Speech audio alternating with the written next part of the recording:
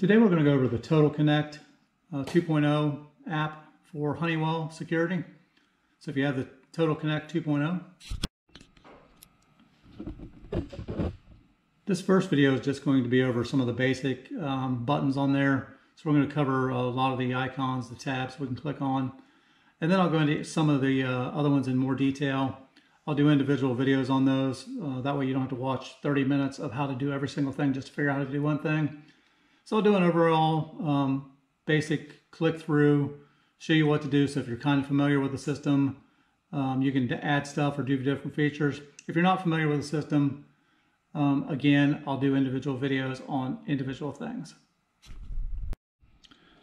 Now, hopefully whoever you had for your service actually showed you how to use this system, and it'll make life a lot easier. If they didn't, you need to call them back and make them go over everything with you. So basically when you log into your Total Connect app, you should come up with a screen like this. Basically arm stay, arm away, and it shows you whether you're armed right now or disarmed. So currently I'm disarmed. If I was away from the house, I could hit arm stay or arm away and basically arm the system depending on where I was.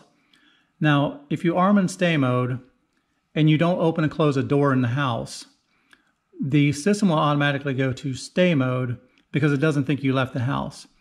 If this happens on your Total Connect app, you need to call your installer back. There's an option in one of the menus when he's setting up your programming to turn off that feature. So basically the Total Connect will arm in away mode and not go to stay mode automatically. Now, something else a lot of people will notice, when you turn this on, anytime you make any changes in your panel, or anytime the panel doesn't update, you'll have to do the sync. So it says sync required, sync now. So if you hit sync now when that comes up, basically what that's doing, that's going to go to your, whether you've got a Tuxedo Touch or whether you've got a VAM module, basically what's going to happen is it's going to go to that and it's going to download any new information, any changes that have been made since the last time you were on the app.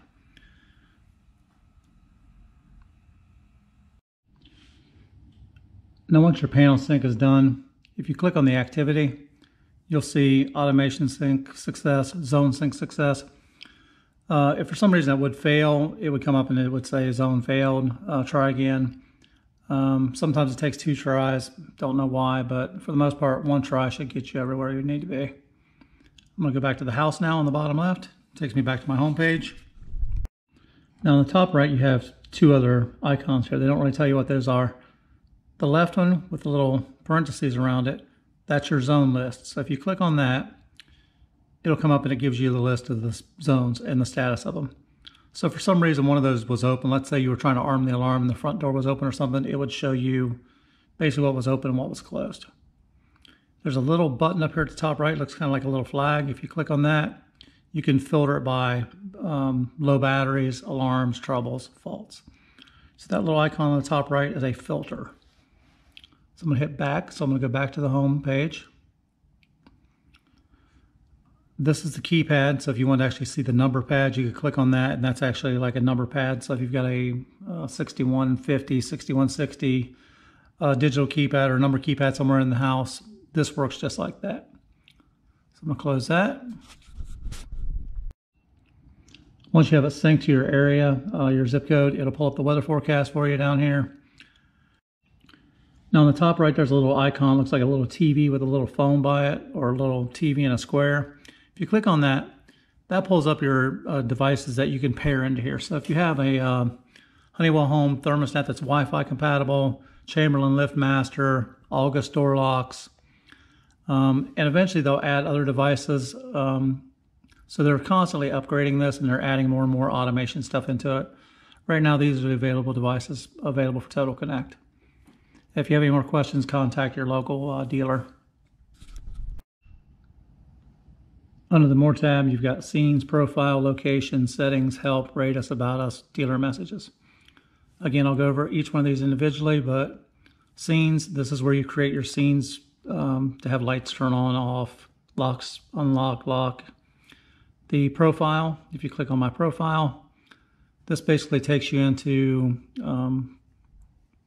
your name, type of user you are, whether you're a master user, whether you're a sub-user, whether you can sync your codes or not, email notifications, text messages if they want text messages sent to them, Click on My Location, gives you the address, shows you the devices that are attached to it. You can sync users, you can sync the panels, and it shows you whether you're on an LTE, whether you're on a GSM, what type of connection you have. Settings, again, notification settings, Alexa settings. If you want Alexa enabled, you click on that and you can sync your Alexa account to it. Geofencing basically is when you create a mark around your house, and when you drive away from your house, it will tell you you left the house and didn't lock your alarm. Users, this is where you can add more users if you want to. So you can create different people.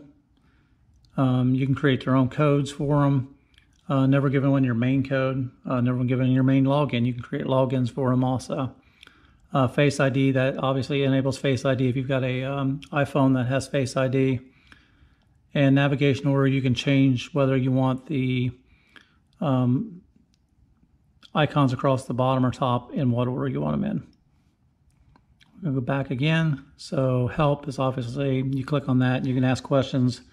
Honeywell doesn't give you a whole lot of home user support, but there's a bunch of generally asked questions. Rate us about the app, shows you what version you're running. Every now and then if you're having a problem, and like would you call me up and you're having a problem, I would probably ask you for the app version you're running. That way I know what you're doing. There might be an update or something you haven't got yet. Dealer messages, basically if your dealer has a problem, a question, an update or something, they can send you messages through the panel. Sign out, obviously, is sign out. Go back to the home, and that's pretty much the overview of the Total Connect app. Certain things you can do, certain things you can't do. Again, I'm going to do a video on individual sections showing you how to do different things on it. I'm not going to show you the obvious like arm away, arm stay, because you just push the button. And then it'll say system armed, you hit disarm.